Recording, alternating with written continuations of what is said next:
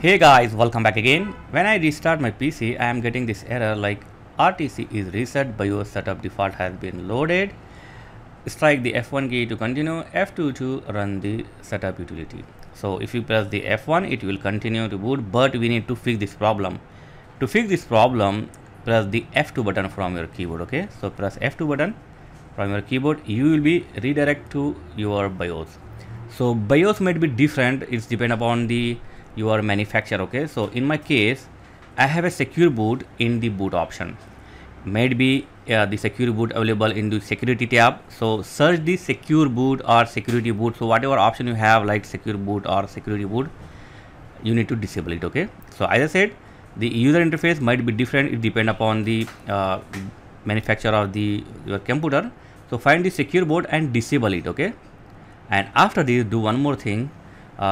Go to boot option or boot priority and then select it legacy. In the boot mode, select the legacy, and the final is select your hard drive. I say first drive, okay? First boot drive.